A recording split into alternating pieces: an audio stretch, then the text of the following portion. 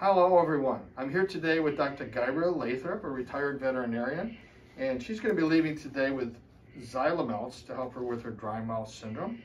And Doctor explained to me how toxic Xylimelts are for dogs. Tell me about that.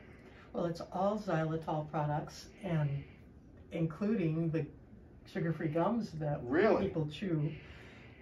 And you know, dogs are notorious at getting into things, and unfortunately xylitol is toxic to them, affecting the kidneys, and it's not a great, you really have to be careful to put those things away. So going into purses, that's where a lot of dogs would go, right into the purse? They can get, some of them are smart enough to get into drawers, you never know. Okay, so that was a great tip for the day. Thank you so much, Doctor, and please watch out with your xylitol gums and other xylitol products when you have pets at home.